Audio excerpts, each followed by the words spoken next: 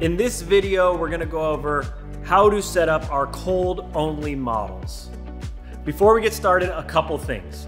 First, we want a flat, stable surface that can support up to 1,200 pounds. We want access to a GFCI outlet. The unit comes with a 15-foot cord, so anything over that, you're gonna need an extension cord. We want to be sure there's 16 inches on the back side of the unit to make sure you can service the unit.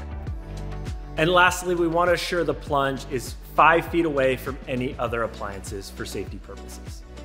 Included with your plunge is the phone and tablet mount, a hose filter, a filter wrench, keys to lock your cover, and a skimmer net.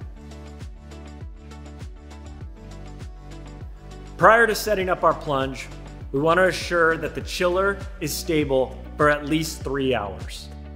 Step 1. We're going to remove the chiller from the tub and place it on the component side of the plunge. Step 2. Before filling up the plunge, we want to connect the in hose from the pump to the in port on the chiller.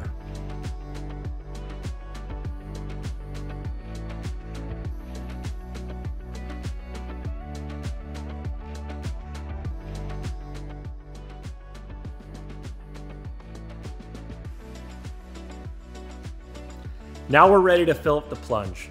We recommend using the blue hose filter and letting the water run out 10 seconds prior to filling up the plunge.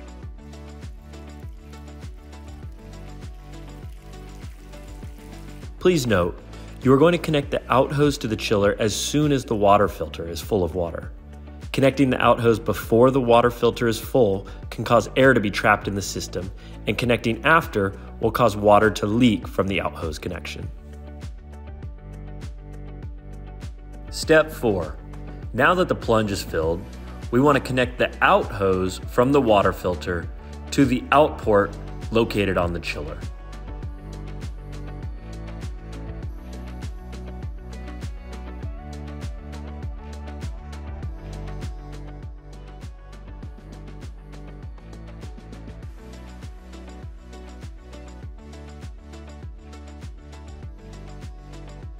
Now we are going to plug the chiller into the electrical box.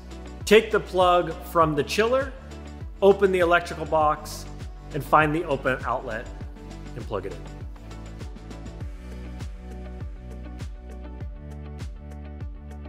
From here, we're going to take the main cord coming out of the electrical box and plug it into our main power supply. We want to plug this into a 110 GFCI outlet. Now we're going to set the temperature on our chiller. Important to note, for all of our standard units, we want to make sure that the green switch is on the side of the chiller. We want to hold down the set button until it beeps, and then lower it to the temperature that we desire. Then hit the set button again to take us back to the current temperature of the water. To turn the light on or off, press the silver button on the side of the plunge. To set up the phone holder, you want to loosen the nut on the back of the mount, push the ball from the arm into the hole, and then tighten the nut. Pull off the film from the suction cups. Place the holder where you want it, and then tighten on the back of each suction cup by screwing clockwise. The plunge is designed to have water flow 24/7. Water flow is important for these 3 reasons. Stagnant water is not sanitary for the system. If the chiller is on with no water flow, it can cause damage to your chiller. And if the temperature drops in your region below freezing with no water flow, it can ultimately crack the system.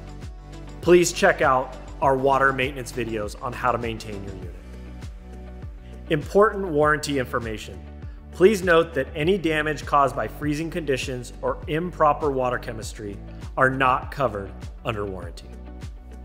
Now that your plunge is set up, we recommend creating a consistent plunging routine.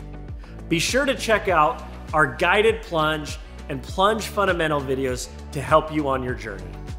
Enjoy your plunge.